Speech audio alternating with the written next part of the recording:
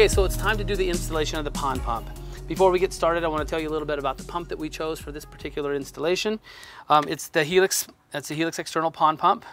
We chose a 6800 pump, and I don't want to get too detailed into the math of the equation, but the pond's approximately 5,000 gallons. We want to turn the pond about 5,000 gallons an hour, so we have to choose a bigger pump. So we can do the system curve and show you, but we're using the 6800 to give us approximately 5,000 gallons an hour turnover on the pond. Okay, there's a couple differences in pumps. There's a self-priming pump and a not self-priming pump, and this is not a self-priming pump. So I will tell you though, I know of one of these pumps that's still running after 26 years. I personally have one that's about 16 years old running on one of my water features at our shop. And I know several contractors that have them around 19 or 20 years, and they're still running efficiently. So I think it's a fantastic pump to choose from, which is the non-self-priming pump. What you're gonna have to do to prime it is you're gonna have to have this priming pot. It's also a spot for us to capture any leaf debris that might get by our pre-filters. And since I'm going to want to add water to this, we're going to put some check valves below grade, and I'll show you where we're going to do that so we can add water to this and purge the line of all the air that might get trapped in here. So there's a couple seals that you're going to want to know about. It comes with these pump unions, and it just comes with a simple gasket right there. You don't need to put any threads on here because this gasket is going to keep it sealed. We usually hand tight this when we do it, and I might give it a snug as hard as I can here. Might put a wrench on it and barely give it a turn, and that's gonna keep it from leaking. There's also a union right here we're gonna check, and a union right here we're gonna check. So if you leak air from these two spots, the pump is gonna be running, but you're not gonna be producing any water flow. So there's a little orientation of the pump on the one we chose, and we're gonna go ahead and get started gluing up this three-way valve. Okay, I want to talk about some fittings before we jump into some glue and primer. We're gonna have to make this elbow to come down below grade and tie into our lines.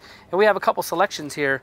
This is probably the most common fitting that you're gonna be able to find. It's just a 90-degree elbow, and you can see how compact it is.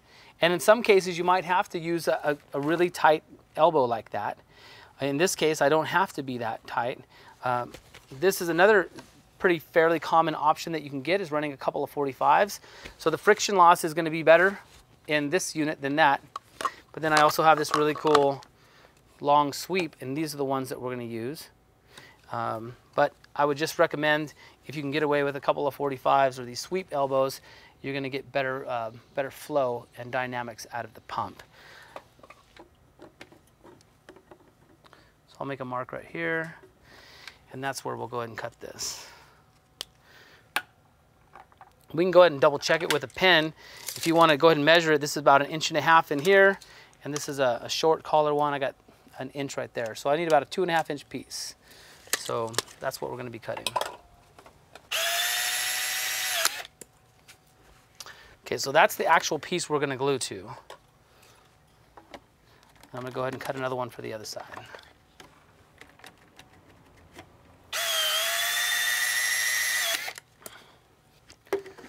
Okay, so those are our actual pieces we're gonna cut there. We're gonna glue to. One of the next things we're gonna do is, I'm gonna have these guys coming down. So this is where my tie-in is gonna be. So that's about the right height for that. So let me cut a couple of these guys. All right, so I have my two pipes extended below grade, and while I have everything opened up right here, I want to explain something to you about flooded suction and priming the lines. When I take this lid off of the priming pot and I add water to this, the water will travel through these pipes, and they're going to come down and they're going to go into these two pipes. Now these pipes lead to the pond, and if I didn't have any one-way valves in there, the pond would just start to fill up with water. But what I'm going to do is I'm going to install a one-way valve. It's a check valve in each one of these lines. So that way as the water comes back in here, it gets stopped right here. Now, one thing you need to know is these lines that are coming from the pond, they're below water level.